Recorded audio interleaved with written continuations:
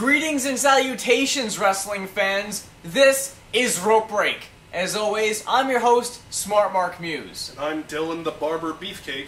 And this week, we're turning up the heat as we go back in time to SummerSlam 1994. Now, there's only a couple matches I even remember from this card. The first one being Bret Hart versus Owen Hart in the fucking steel cage. Oh yeah, and Owen's like really pissed at the end. I remember that Stealing the fucking show. Yeah. You got Neidhart out there, you got British Bulldog at ringside. Family affair. Yeah. That was a really good storyline. Probably the best of the mid-90s, in my opinion, is the Bret Owen, and it just went on for a couple of years. Yeah, went on for a while. And it never grew tired. Unlike the match we'll be watching today, because what's better than one Undertaker? That's, of course, two Undertakers, right? Yes, that is the case. This week, we'll be watching Undertaker versus Undertaker. And, there's a lot of story leading up to this match, but, we really don't give a shit. The Undertaker! And the Reverend Ted Dibiase giving the introduction to, quote-unquote, The Undertaker, a.k.a. Chains, a.k.a. Brian Lee. A.k.a. fucking knee-highs. You see those? Look how silly he looks. Wow, yeah, doesn't he look like he's wearing, like, the same boot covers? It looks like... I was about to go really inside. It looks like someone dressing up as The Undertaker for a fucking newspaper contest Yes. to win tickets to a WCW event. That's purely speculation. I don't know who you're talking about. I am Dylan the Barber Beefcake, Oh, right. not this Dylan McKinnish. Oh. You seem to have me confused. I'm mistaken. I could have swore I remember seeing you wearing oven mitts. But apparently I am mistaken. See, for the sake of this video, we'll be referring to The Undertaker on Ted Dibiase's side as either Chains or Brian Lee, because otherwise it's just going to get really confusing. And you're in luck that you're hearing our commentary and not the commentary from the actual team, because yeah, they do just say Undertaker a million times in the commentary, and it just gets really annoying. Well, he certainly takes as long to get to the goddamn ring as the real Undertaker. If we didn't know any better, he'd have us fooled. Whoa! Look at that.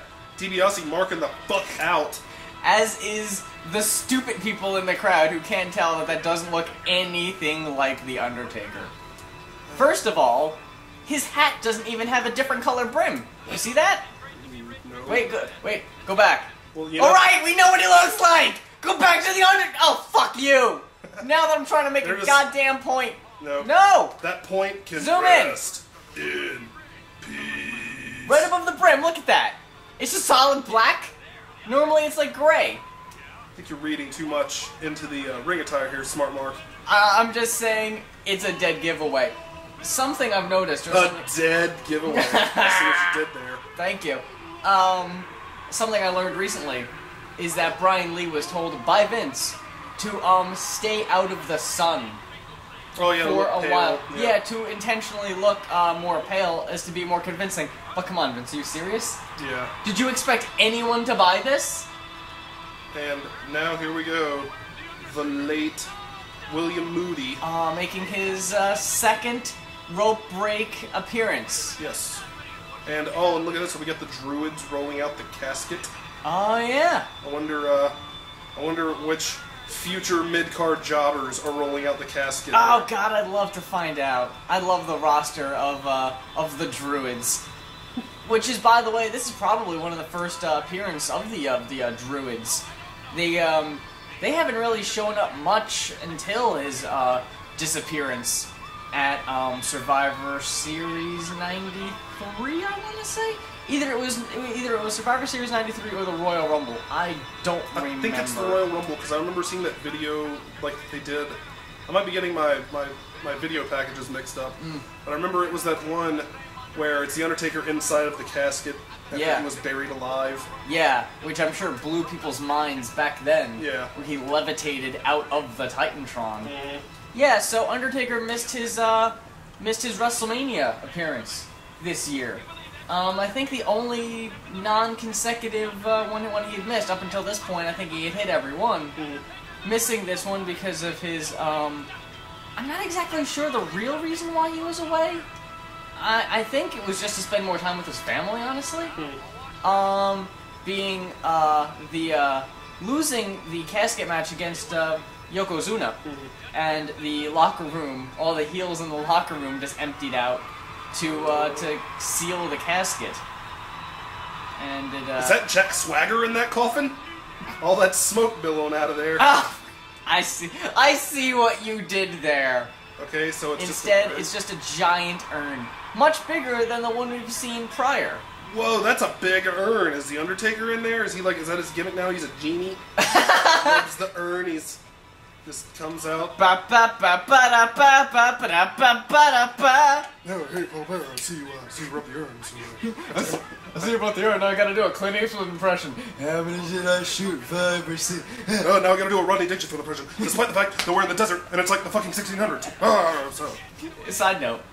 Did you ever hear the post-apocalyptic theory that that's what Aladdin is? It's like a post-apocalyptic world, and the only civilization to survive was the Middle East, and that's why there's all these pop culture references from the 90s and prior. Oh, is that it? Oh, man! That's why the urn is so big! To do the creepy, light stuff. I'm the leprechaun! Was that all this? Whoa! Oh, look at Dibiase is freaking out because a fucking floodlight is inside of an urn. I, too, Reverend Dibiase, am impressed with the wiring job because that's a very bright light. It is a very bright light, and somehow the Undertaker's power has control over the production truck. I certainly hope no one in the front row has a mogwai because he's not going to like that bright light. No, most certainly won't. Don't get him wet either. Yeah, I just heard a thunderclap in the arena. Yes! Well, if you were in the front row, you'd also be in the splash zone. If this was SeaWorld, so you would be getting wet. Here he is! The real deal. The real McCoy. The other idiom for genuine. What if it, too, was an imitator, and then Brother Love came out, and he was like, I've got the real! And it was a triple threat match. Oh, Jesus. One of them would just Skull, 8-Ball, and Undertaker. Or like it would just, or the other one would just be fucking Kane. Oh, yeah. Fake Undertaker. Up until this point, Glenn Jacobs hasn't had a WWE run. No, he's probably still in Memphis as the Christmas creature. Aw, poor guy. Before getting beat up by the Wyatt family. Yeah. Had some much darker days. For tombstoning a priest. Alright, we're getting way off topic here, Smart Mark. We gotta call this action. Kane Look at that doesn't hand. exist yet. That hand reaching into the shot, making me mark the fuck out. What's really bad about this intro is that it's so dark that if they're not showing the Undertaker, you don't know what they're filming. Yeah, like, alright, what am I looking at okay, right well, now? I guess you're like, I guess that's Paul Bearer? Because I see a light. I guess, yeah. Like, his Rubenesque shape being shown in the little bit of light. Portly Paul Bearer. That classic brandishing shot. The light. Is he gonna raise his arms fast or slow? Slow. Slow. What do you think? Oh! Throwing us a curveball, Smart Mark. Mm-hmm. I knew better. Brian Lee, you don't know what the fuck to do. You know what the fuck to do. Earl Ebner, you don't know what the fuck to do. Ted Dibiase obscured by Brian Lee. You couldn't get a better angle of that. You don't know what the... There you go, thank you. You don't know what the fuck to do. Camera guy obviously doesn't know what the fuck to do. Here's what I want to point out. Here's... Did I do that? Yes. Oh. I like to point out that even though it's clear... Wait, what's happening? Wait, they're trying to mirror each other's moves. Even though it's clear that that is not the Undertaker in all black, they still had to make it a point. See? Different colored line there. Yeah. They had to make it a point to give Undertaker different ring attire, which stood with him for a while. The purple stuck with him for years. Yeah, he actually... That was when he, like, seemed to get a bigger push. Yeah, it was with the purple, as if this is like a mirror match in a video game.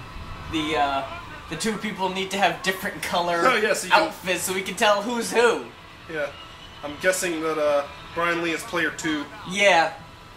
Some video games didn't offer you that, and you were just confused as fuck. Not in this case. They could be wearing the exact same thing, and we'd be able to tell who's who. Yeah, the tattoos are, for one.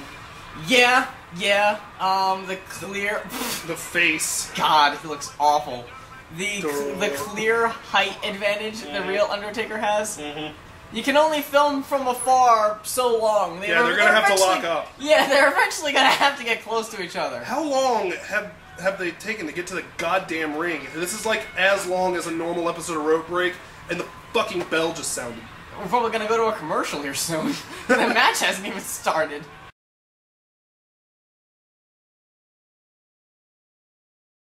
And here we go. Are we gonna have a stare down?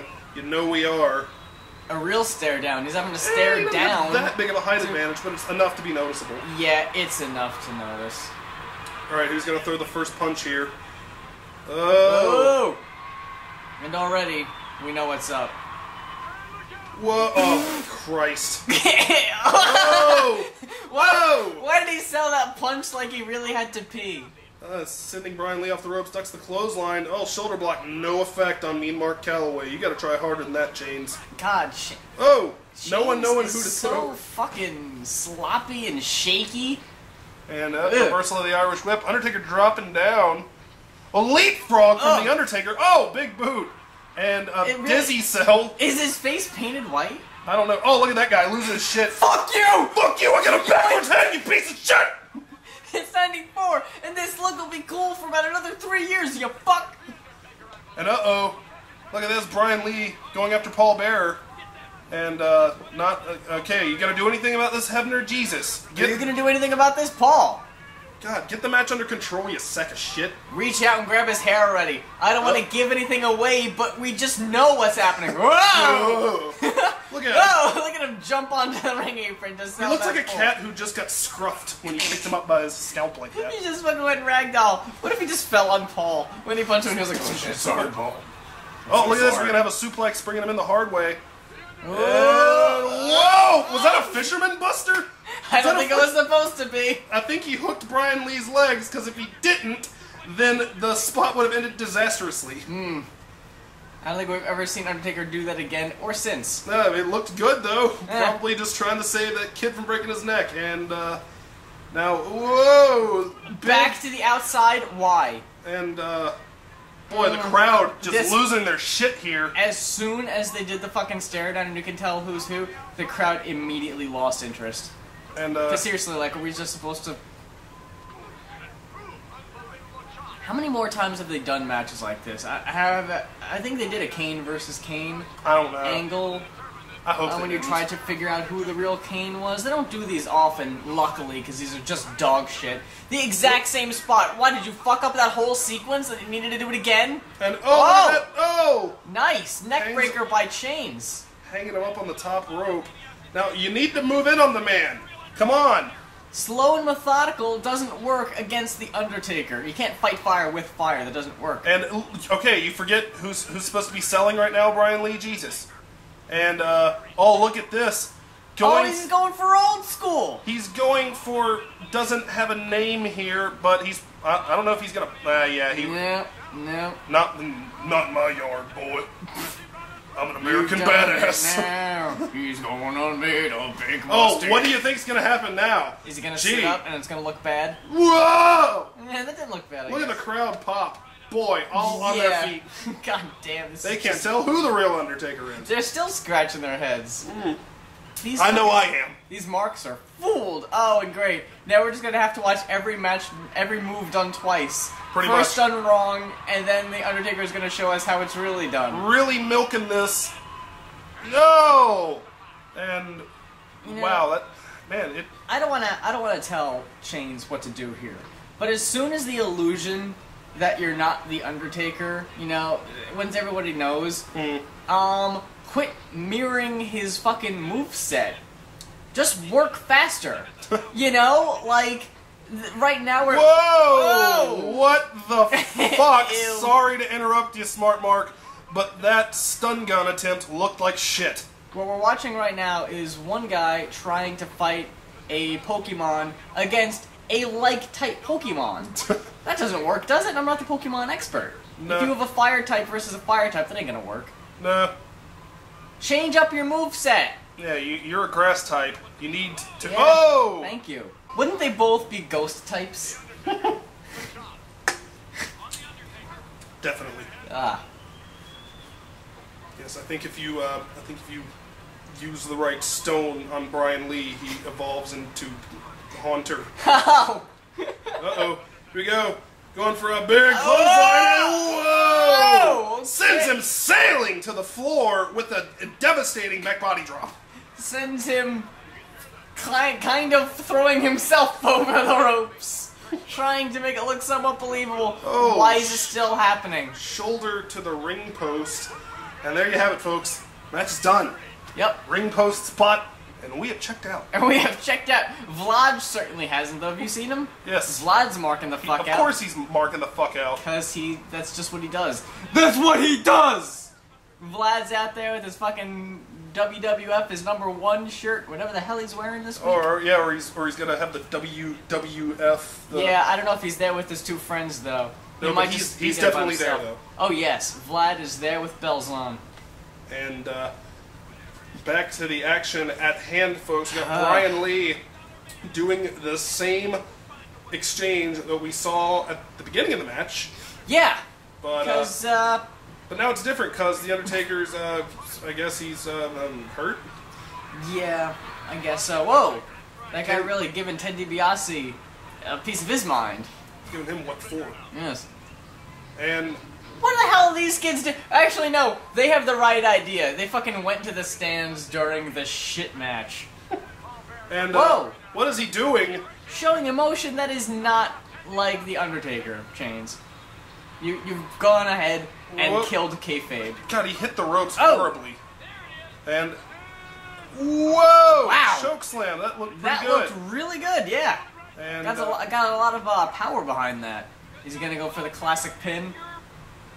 No. Just take your time, Chains. What are you doing? Yeah, you fucking said it, Vince. He was daring him to get. Oh, thank you.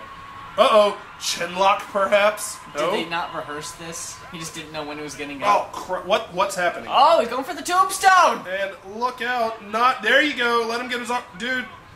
Oh, Jesus Christ, Chains.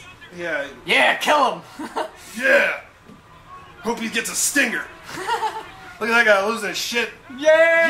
Yeah, tombstone him again, Chang. Chains! And Shit. oh no! The power of the urn compelling the Undertaker. Prevails again. Oh, thank God! This spot- again! God damn it! Let him. Oh. There you go. Get his fucking arm free, stupid. There we go! Hey, now show him how it's done, Mark. Yes, please. God, you ought to just sit it out. Owen his ass. Oh, nice! Damn! Fucking spiked it. Oh, that was great. I've never seen him do it like that. DiBiase. Neither has DiBiase. Neither is that guy. It's like, what the fuck? Woo! Undertaker with a "That's Incredible" on chains. And Holy he's shit. not letting him get away with that. He has more in store for this doppelganger. And look at that, not letting him untuck his arm either. He's like, let me show you how it's done, kid. I'm gonna botch your shit too. Oh! And, Please is let this that be it? Let it be it. I mean, Christ, we've already seen 4 tombstones already. We get it. You don't want to put the finisher over. This is like fucking modern day. They're gonna go through 18 attitude adjustments and 18 rock bottoms. Yeah, no before the shit. oh my God, he's going for. One more time, Undertaker! That guy agrees. Yeah, let's see it. And again, just tucking the arm. Fuck it, whatever. Okay. And another Look, tombstone. you see the whole crowd. They're like, ugh. Is this it? Can we just get on to the main event? 1, Whatever the hell it is. 2, slow count, 3. Yay! The match is over! And what does this mean? Exactly. Hey! He's He's there with for his the WWF. Nice! Thank you, Vlad. Best part of the match, seeing Vlad. Wow. It's really sad when, we were talking over it, but, fucking, the Fink's announcement of the winner sounded so loud.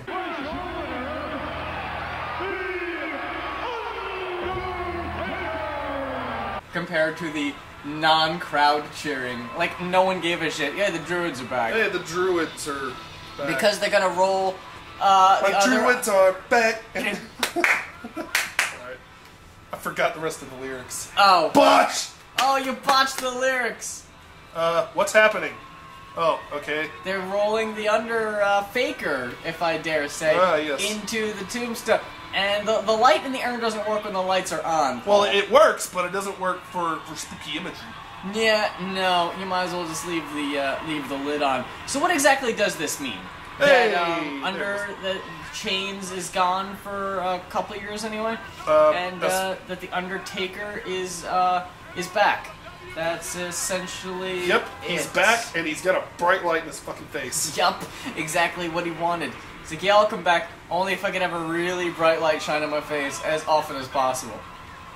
And did the WWF really, I don't know, miss The Undertaker while he was gone? I mean, maybe I don't know, because maybe I wasn't watching it at the time per se, although I was actually.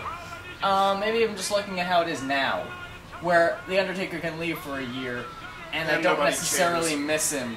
Yeah, it's like, oh, that was the main event. God damn. That ended the pay-per-view.